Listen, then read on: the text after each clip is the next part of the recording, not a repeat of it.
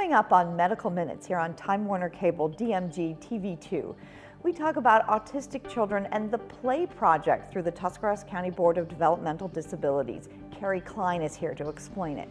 We'll also talk with Lou Ann Beavers-Willis. She's the diabetes educator from Trinity Hospital, Twin City, on recognizing your risk factors. Then we take a trip to Kent State Tuscarawas and learn all about the Associate Degree Nursing Program from its director, Joan Lappin.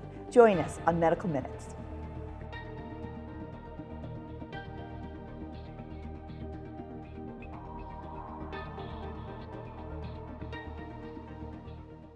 A nursing home or your own home? It's good to be home, so call Ember Complete Care for all your home health needs. When you're recovering from illness or injury, our compassionate staff promotes healing in the most comfortable environment of all, your own home, for skilled nursing, physical therapy, wound care, and more. Locally owned and operated, Ember Complete Care has been servicing all of Tuscarawas and Coshocton County since 1986, with a yearly average of $75,000 donated back into the community. Call 1-800-462-0909. Ember Complete Care. It's good to be home. Myers & Miller Podiatry provides complete foot and ankle care to patients of all ages. The practice was established in 2000 by Dr. Adam Myers and has grown to include Dr. Andy Miller in 2007 and most recently Dr. Jason Backage in 2010. Our core values of respect and honesty are the basis for how we manage our practice, and we have grown by building relationships with our patients in order to better serve their needs. Myers & Miller Podiatry serves Tuscarawas and Holmes County with offices in Dover, Sugar Creek, Newcomerstown, and Millersburg. Let's get started building our relationship.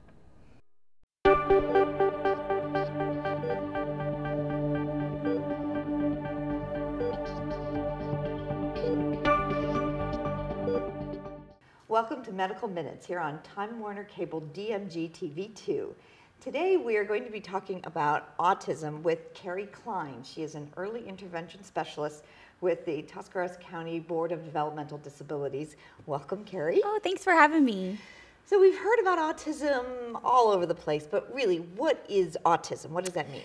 It is a range of disorders that is characterized by some deficits or some difficulties with social interaction, difficulty with communication back and forth, as well as repetitive behaviors in children. So when I'm thinking of autism, I'm thinking of the movie Rain Man, or I'm thinking of where, you know, children, like you said, repetitive actions where they're maybe spinning a plate and watching it spin, but not communicating with anyone else around them. Is that the most severe form? Yes. What you'll see is a lot of times children diagnosed with autism, they kind of are in their own little world. They're very object-oriented. They're focused on maybe a toy versus us as people. They love toys. They may be fixated on something of the toy, so maybe a wheel. And again, the spinning motion, just fixated on things being lined up, being in a particular order.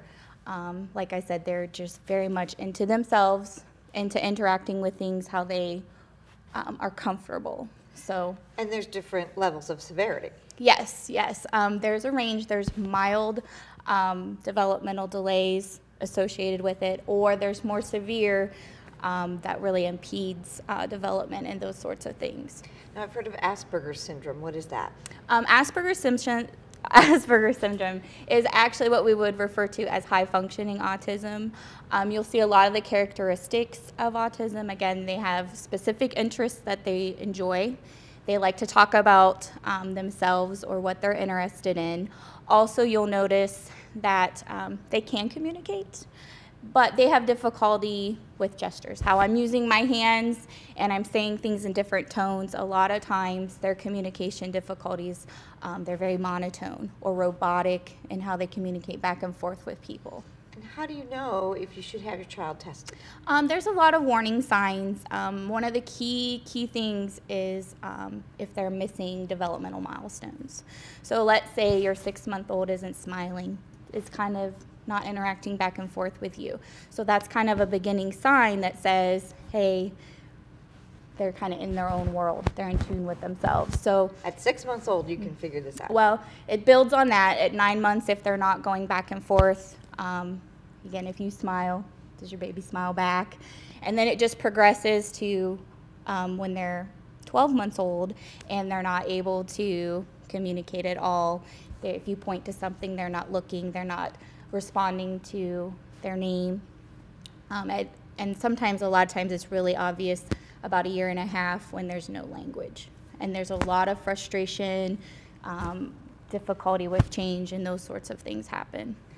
And so you, as an early intervention specialist, have something called the Play Project. Yes. What's the Play Project? Yes, I attended a training last fall, and the Play Project is an intensive intervention program. It's a home-based program where I, as the consultant, would go into the home. The main purpose of Play is for parents to be the best play partner for their child. So what I do... Basically, to go in and play with your kid. Yes. Well, that's easy enough. Well, it's a little more tricky than you would think. There's a lot of cues that, you have to pick up on with children with, who are diagnosed with autism.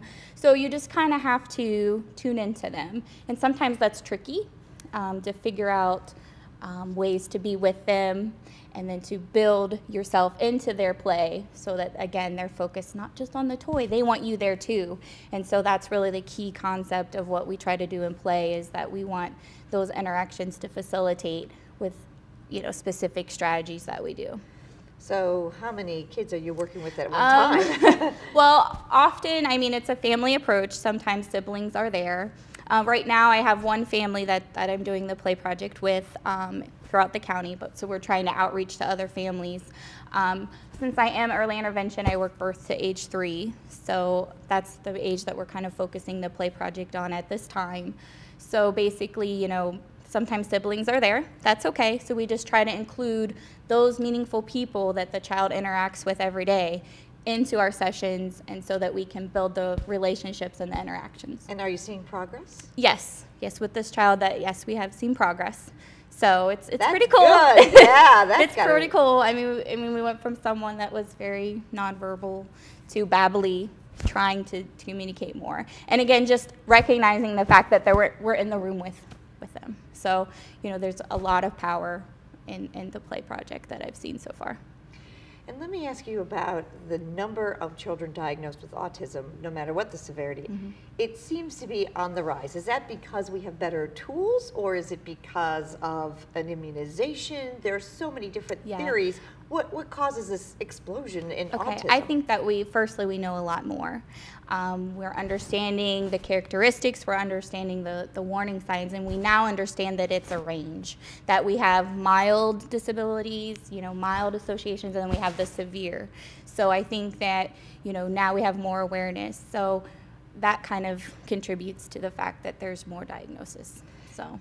And as far as immunizations goes, that hasn't been proven? No, that hasn't been proven. Actually, there's been numerous studies. A lot of them thought that it was the mumps and rubella vaccine that was causing, but it correlates with the time period where the characteristics show up. But there is no correlation that has been proven that vaccinations cause it. But that's something that if you have, autism disorders in your family, you are predisposition to getting it again. So it is more of a genetic, biological thing versus the vaccination.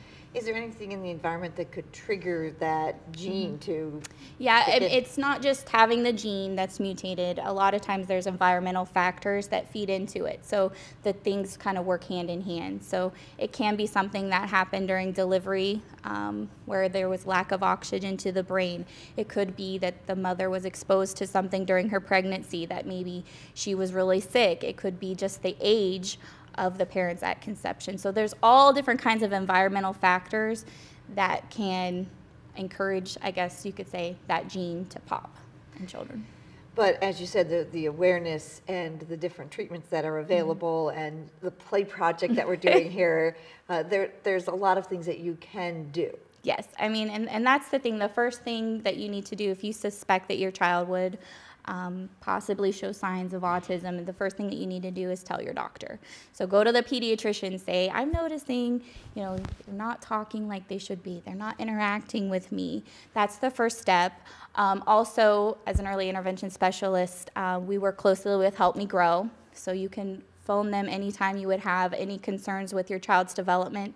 We're happy to come out to you. We're home-based, so we come to you, we complete evaluation, and we can see where your child is. And we can help you through the process if you feel that you need further assessment too. All good to know. Well, Carrie Klein, an early intervention specialist with the Tuscarawas County Board of Developmental Disabilities, thanks for being on Medical Minutes.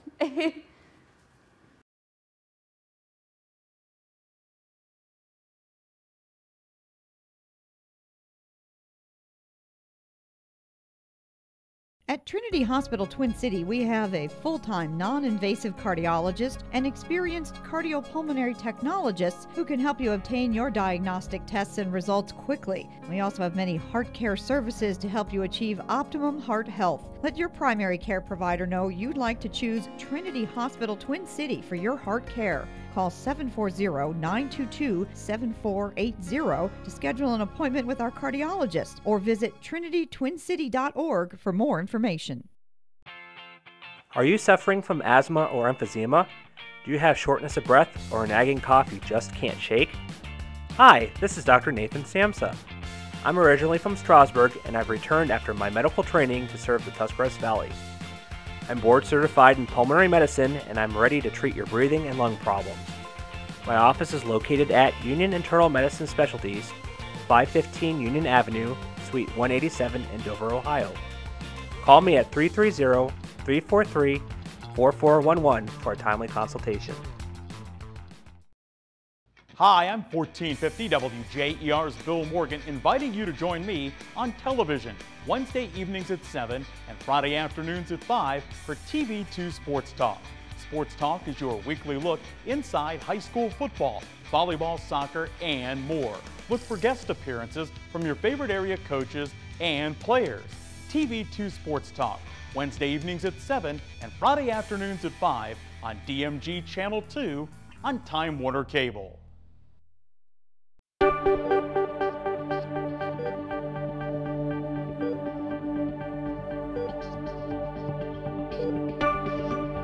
Welcome back to Medical Minutes here on Time Warner Cable DMG TV2. And this segment around, we're going to be talking about diabetes. This is the diabetes educator for Trinity Hospital Twin City, Luann Beavers Willis. And Luann, welcome to Medical Minutes, first of all. Thank you so much. Tell us about what you do as a diabetes educator for Trinity. Well, I see patients individually for pre-diabetes education and diabetes education. Most of my referrals come from physicians and nurse practitioners or physician associates, which are part of the Trinity Medical Group. And when you say pre-diabetes, is there a way to prevent diabetes? Well, certainly healthy lifestyles is one of the major things that we advocate for individuals who have elevated blood sugars, which is defined as prediabetes, but those blood sugars are not at a level yet where they have been diagnosed with diabetes. So the healthy lifestyle changes that we encourage people to start doing if they have prediabetes is to eat healthy.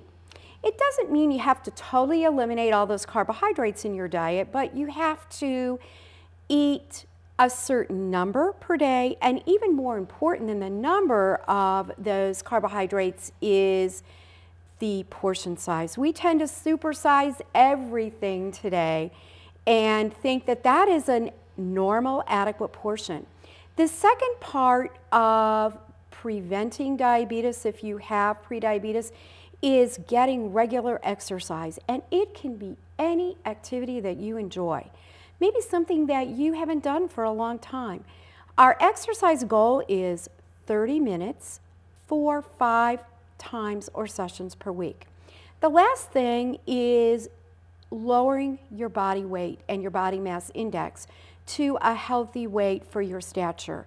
Many of our individuals that have prediabetes are overweight, and that oftentimes goes right along with a sedentary lifestyle and making unhealthy choices of food. And so if there are ways to slow the progression or prevent developing full-blown diabetes, there are a number of risk factors that you just mentioned there's a way to check on your own to see if you have any of these risk factors, and that's right online, right? Yes, it is, Jennifer. It's on the American Diabetes Association website, which is www.American Diabetes Association. And there is a very simple 7-question self-test that you can take to determine if you have the risk factors for diabetes. You know, some of the questions are, what is your age? Are you male or female? What about family members who have diabetes? What is your weight? What is your activity level? And I would encourage everyone to go online and do that self-test. And there are some guidelines at the bottom of the form that if you have a total score, I believe it is, let me double check here. If your total score is 5 or higher, when you answer those 7 questions, because there's a numerical value assigned for each question, then that means that you are at risk for prediabetes or diabetes. And you need to share that information with whoever is your healthcare provider, because that individual then can determine what other additional diagnostic testing that you may need to be screened for diabetes or prediabetes. And there are 2 types of diabetes, right? Well, actually, there are many types. You know, I think of type 1 and type 2 diabetes, but gestational diabetes as well. Right. What are the types of diabetes? Type 1 diabetes typically affects anyone from infancy through young adulthood. And that is usually a very sudden onset where possibly there's some kind of virus that has attacked the pancreas, which is the body organ that makes insulin. And insulin drives the breakdown of carbohydrates, which is sugar, from the blood into the cells so they can be used as fuel. And what ends up happening is if the pancreas stops making insulin, this individual with type 1 diabetes then has to be managed with insulin daily. And those are the shots? Those are the shots or the injections of insulin. Occasionally you'll find a individual, maybe late young adulthood or into early adulthood, that is diagnosed with type 1, but usually it's anyone from infancy through those young adult years. Type 2 diabetes is by far the most common type of diabetes in our country today. In fact, some statistics tell us that 8.3% of the U.S. population has type 2 diabetes, and we're talking about a significant number of people. 25.8 million people start out where 2 things are happening in their body. One is their pancreas is starting to slow down with insulin production. That just comes with age. It comes with maturing in age, and that pancreas being stressed over time, where people eat large amounts of carbohydrates or they go for long periods of time not eating, and you know, maybe they eat 1 meal a day, and then their pancreas has to respond to a lot of extra sugar that your liver makes when you fast for a long period of time. The other thing that goes on with type 2 diabetes is the insulin your pancreas is making, your body is not using it very efficiently. We say that you have insulin resistance. It's like it just doesn't work as well for you as it did maybe when you were younger. And so those individuals then usually have to be managed with medication. It could be oral medication, it could be insulin, healthy eating, being physically active, losing weight. And do you find locally, do people understand how to make sure that they don't have these risk factors and to pay attention to it? You know, you're a diabetes educator. Are most people listening to you? Do they hear you? People are listening to me, and I think we're so very fortunate that Trinity Hospital Twin City about 15 months ago wrote a grant application for a rural health grant to really get the message out there to Tuscarawas County Southern Carroll County, and Harrison County, thank you, Jennifer, that we wanted to not only provide education for people who have diabetes, but we also want to get out in the community and make people aware of pre-diabetes and risk factors for diabetes and get them on board with some healthy lifestyle changes. All right, so if you have any questions at all, you can always contact Luanda at Trinity Hospital. She is the diabetes educator. And for Medical Minutes, I'm Jennifer Clark, but stay tuned. We're going to Kent State when we come back.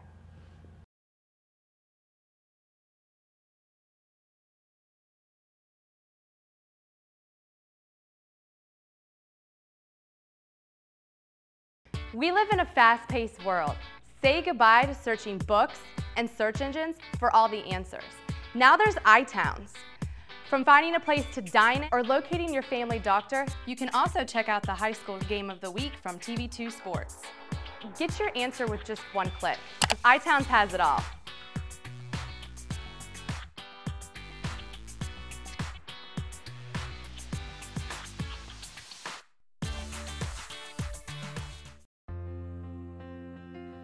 For chronic sinusitis sufferers, the idea of going to the hospital for invasive surgery may deter them from getting help. But thanks to Dr. Kurt Guerin, ENT, those days are over. Dr. Guerin is the first ear, nose, and throat specialist in Northeast Ohio to regularly offer balloon sinuplasty right in the comfort of his own office in Dover.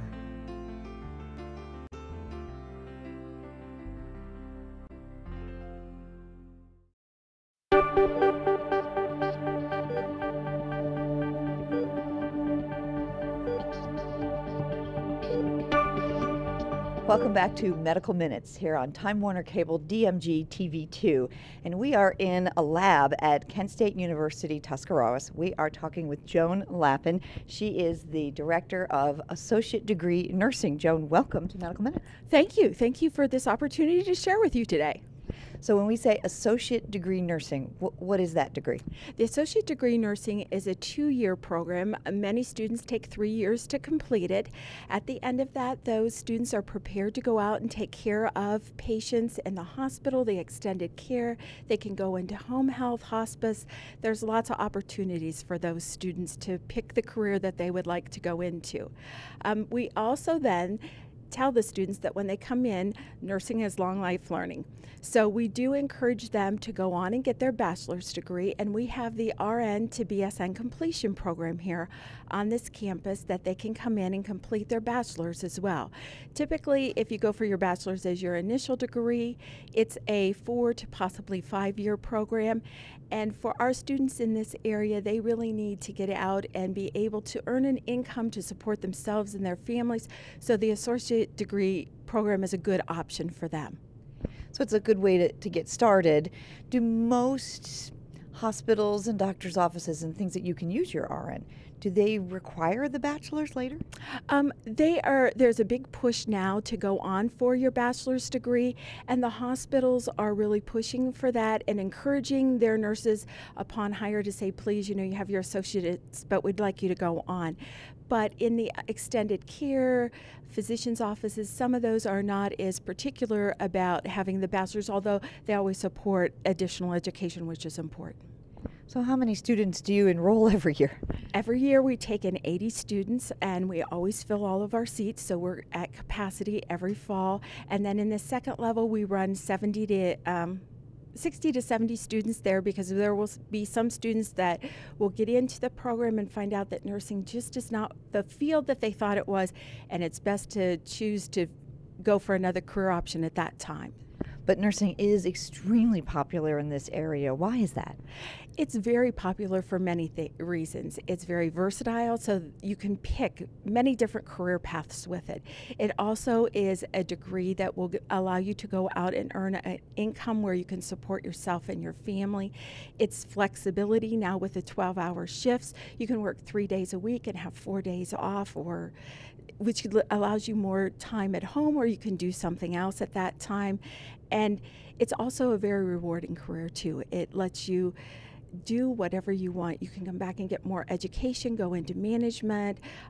You could be a nurse practitioner, which is an advanced practice nurse, which is becoming very popular, and the physician's offices are using a lot of advanced nurse practitioners. So it's just an opportunity to explore wherever you want to go. And you can also go into education. That's where I'm at. We have a lot of nurses that are here as faculty that like to teach it, so there's that opportunity as well. And back in the day when my mom was in nursing, it was mostly women. Yes, it was, and now that is changing. We have approximately 15 to 20% of our student population is male nurses, and I believe there's just that change that the profession of nursing is open to males and females, where back 30 years ago, tells my age, but back then, had 1 or 2 students in my class at that time, and that was very rare to find men in nursing. But now it's a viable career option. Men are seeking it. They're being very successful. And so that is an area that I really anticipate will continue to grow. And what about as a second career? Many people start out with something maybe they don't like, and they keep leaning towards nursing. Did they come back a lot? Yes, they do. A lot of students are here as a second career choice. Men more than maybe some of the females, but it's kind of equal each way. They've been displaced and they see this as an option for them. And in healthcare, the nursing positions are very stable jobs. And as far as where we are right now, we're in a lab. It looks like a real hospital. Yes, this is our skills nursing lab. The first level students spend numerous hours here because that first level is where we teach them the skills that they need to go out and provide care to the patients. And then they also need to practice that skill before they go out and provide that to the patient. So as you can see here, we have a lot of mannequins in here. This yeah, these are not real people that you see. These are all mannequins. The lady here, she is simulating our birthing suite. We have one of those here, but we have obstetrics, so that it involves labor and delivery. So this mother, she's already delivered her baby, but we take them through that process, and we have numerous mannequins that the students can use. Some of them, we have a very high fidelity mannequin called SimMan. He will actually talk to you, and he breathes and he coughs and he makes all kinds of wonderful sounds that are appropriate for nursing. And then we have the mid-fidelity mannequins that the students can listen to bowel sounds and lung sounds, but they don't talk, but they give you that opportunity to practice so that when you go out and hear these with your patients, you can say, oh yeah, that's what that sounds like. And all of the equipment, is it all working equipment too? Yes, everything's working. The only thing that we simulate here is we do have oxygen, but it's only air. So when you turn on the oxygen, they're only getting air just because we don't need to deal with all of the compliance things that you need to have oxygen. But the blood pressure cups, the otoscopes, the ophthalmoscopes, all of those are fully functioning. The students can utilize those. They're at the top of every bed. We have suction, we have call lights, everything so that it can simulate that hospital or extended care experience. And when your graduates come back, they say, hey, everything was exactly the way you taught me. Yes, we do surveys of our graduates, and the satisfaction with their education here is very high. We also do surveys of the employers of our graduates, and they're very satisfied with the quality of the nurse that is produced here at Kent State Tuscarawas. Fantastic. The Director of Associate Degree Nursing, Joan Lappin, here on Medical Minutes. And for DMG TV2, I'm Jennifer Clark.